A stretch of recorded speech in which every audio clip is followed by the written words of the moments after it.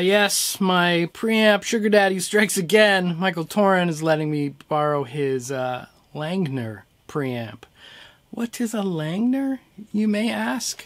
Well, I'm sure you all know the ADA MP1. Todd Langner was, I believe, the lead designer on that. So that alone is like, all right, Langner. I'm very interested in this. The only time I actually had heard one before this, I went to see Testament right after Alex Skolnick had left. I was bummed because I loved Alex was playing. And they had this dude up there, Glenn Aviles. I think I'm pronouncing that right, Aviles.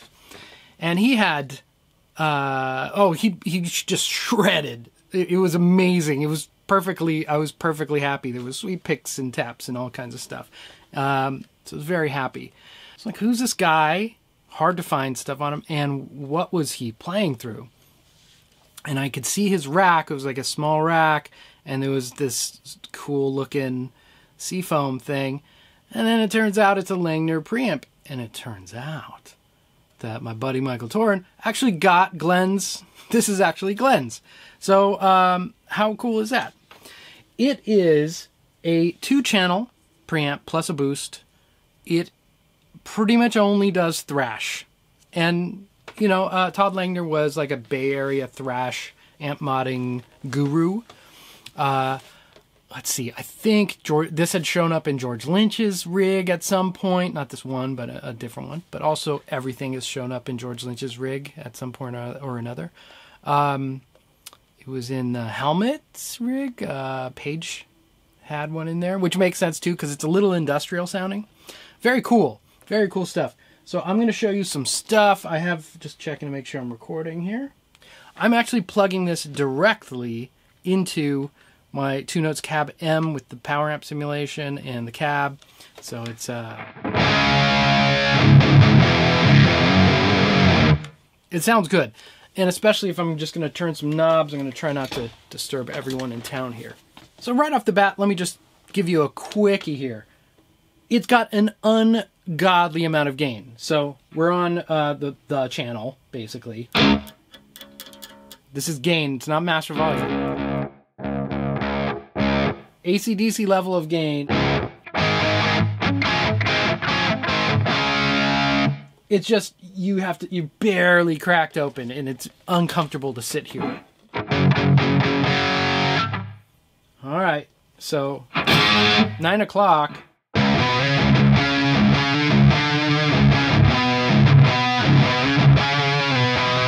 Is fully saturated. 12 o'clock.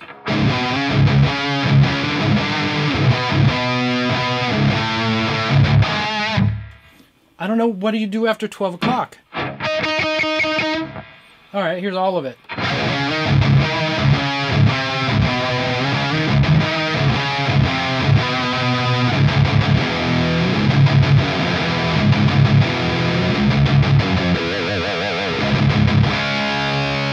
It's for those people that always complain, not enough gain, not enough gain. It's all there. All of the gain was put into this preamp. So from there, there's also a boost section. Throw in the boost. Oh, here's raw.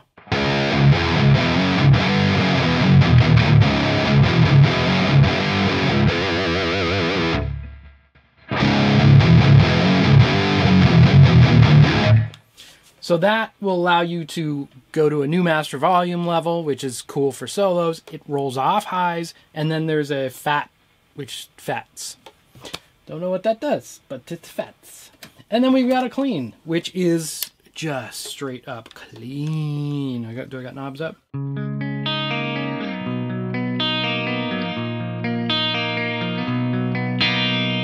So again, this gain, the gain is at noon, going down to like 9.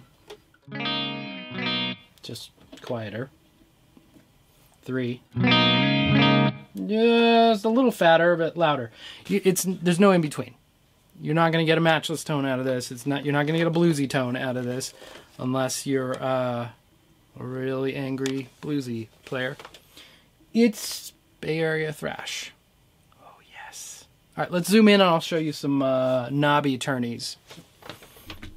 All right, so we're in the clean. There's level, high contour, treble, mid, bass, and limit, which is the master volume, and then a full-blown master volume at the end. So it's basically... High contour, I think, is like a shelf.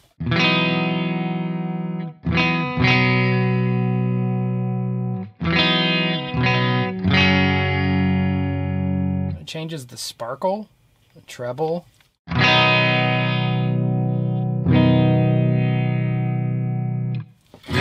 The tone controls are very, almost like a hi-fi, not very guitar ampy.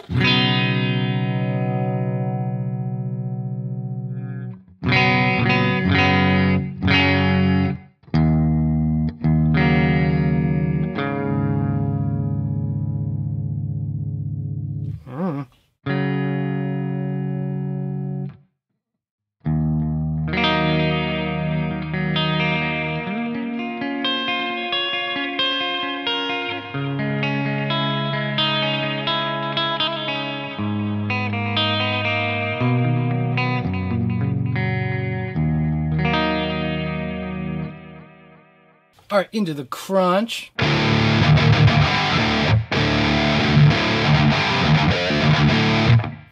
Again, high contour, low contour, treble, mid, bass, and then the master volume for that. So high contour.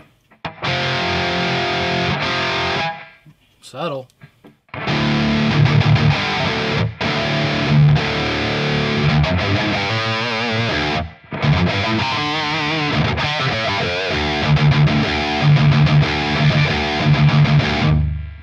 Low contour.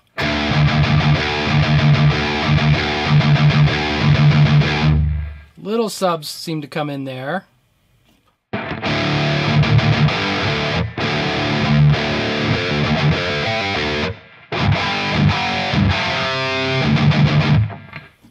Treble.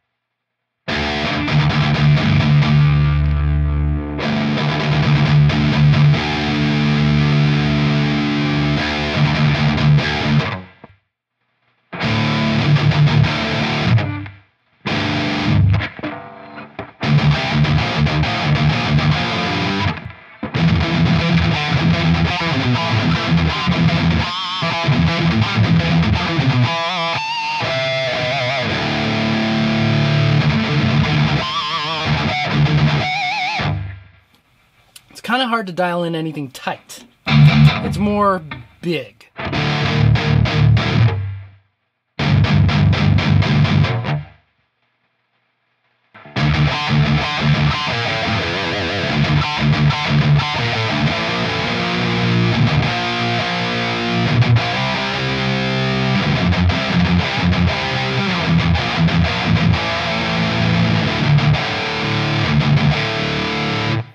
All right, so let's say you're chunking out there and you want to take a solo. The fat.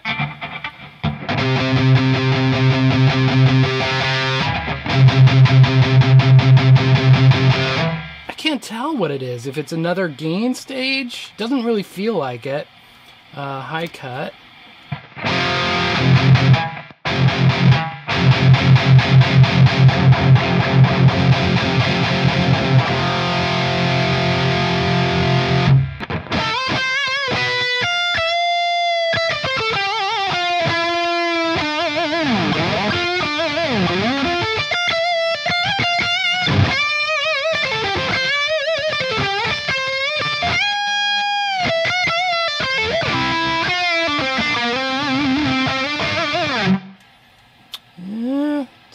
And then you could get more level. You know.